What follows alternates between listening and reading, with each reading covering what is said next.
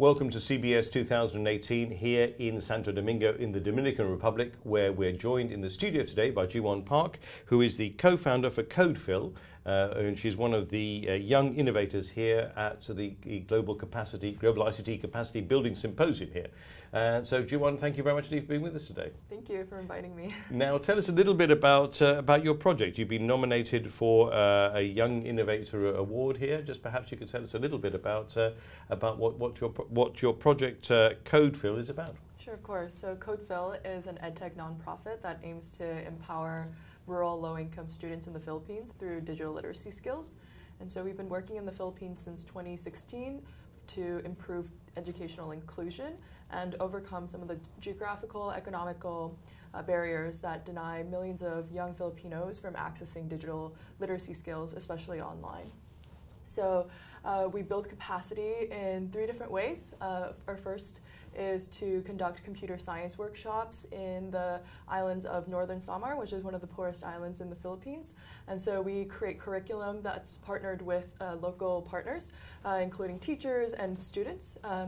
And our second initiative is called CodePhil, and it's a free educational software that teaches students how to type properly with all 10 fingers.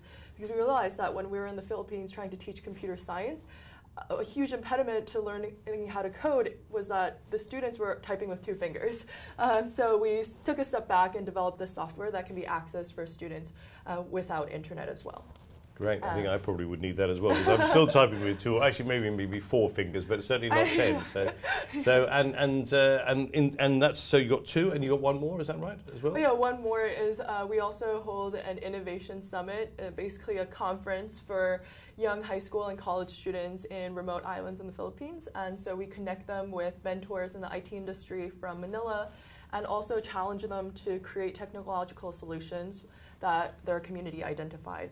So really trying to empower students to use technology to improve their lives and their communities.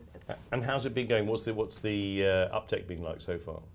So we've trained about 150 students in the island of Northern Samar, and we've conducted an innovation summit also in the regional capital of Northern Samar, Katarman, for 150 participants. And right now our CodePhil software, through a partnership with the National Department of ICT in the Philippines, is being rolled out at over 1,600 community e-centers across the country. So that's basically, it's been really fortunate for us to have so many partners on ground who have been receptive to our ideas and very willing to collaborate with us. So we're very thankful for that. Well, I mean, one thing I do know about the Philippines is it's very spread out. Exactly. What about connectivity? Have you had any issues with that? Yeah, actually, that's one of the biggest issues that we face is, actually, according in 2015, a study was done, and around 80% of public schools in the Philippines do not have access to internet or have very little access to internet, and that was the case for the schools where we conducted these capacity building workshops in Northern Samar. There was often no electricity even, and so there was actually a generator being used to power the computers during our workshop hours. So that's why we decided to develop this offline curriculum that can be used offline. For example, our HTML and CSS curriculum can be taught offline and then can be uploaded online afterwards, after the students finish the curriculum, for example. And our CodePhil software, we know there's a lot of typing softwares out there. It's not a novel idea, but the fact that we've kind of tailored that for offline communities so that it's accessible for offline and online students. That's kind of how we're trying to overcome the connectivity barrier in the Philippines. And are you looking to replicate this globally as well? Yeah, so we definitely see this model being translated to other contexts, especially other small island states, for example, or other island states as well.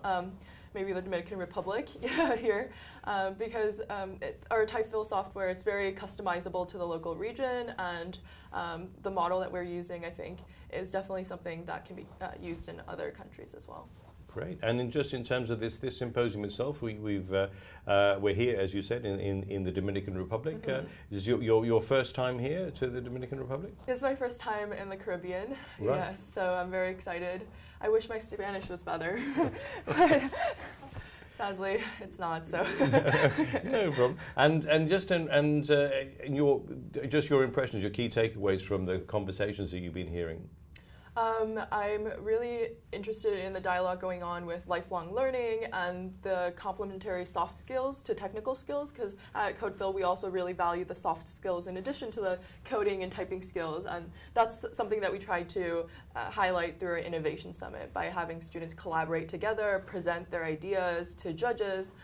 So that's how we were working there. So it's really great to hear that dialogue, listen to experts who have so much experience in this area. Great. Well, thank you very much for joining us in the studio, and very much good luck with this project and with the award, etc. And we hopefully we'll catch up with you again sometime in the future. Okay, thank you so much. Thanks, Jiwon.